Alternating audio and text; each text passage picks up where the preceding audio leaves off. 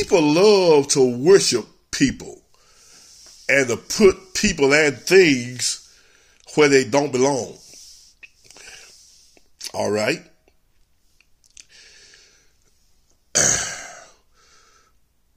You have no spiritual mother, but you have a spiritual father, and that's God, which is in heaven. Oh, I know, but you want to elevate your pastor to that status. And your pastor just suck it up too. Your pastor ain't God. You can't pull no scripture. Well, Paul called Timothy my son in the gospel. My son, my son. You have thousands of instructors in scripture, but not many fathers. Out of all that, Paul never said he was nobody's spiritual father.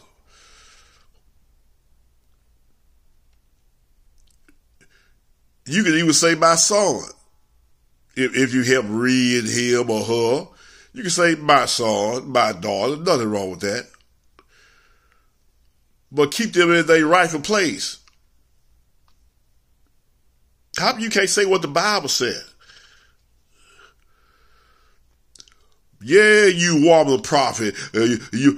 God called you prophetess. He didn't call you no prophet. Now you call yourself, I'm a prophet of God. No, you're a prophetess. How come you can't say what the word said? Get your priorities straight.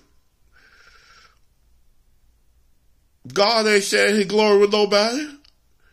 Say what the word said.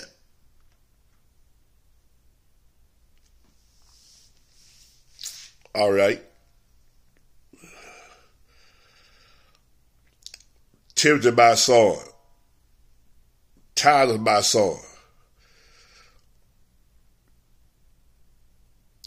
My son in the gospel. He even said help those women that labor will be in the gospel. How can you can't say what the Bible said? Wow. Call yourself what the Bible call you. Stay in your place. Humble yourself. You proud devil, you.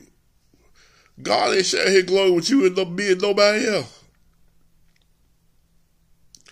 Hallelujah. Hallelujah. It is God that makes you spiritual. Through his son, Jesus Christ. Born of water and spirit. We're sons and daughters of God.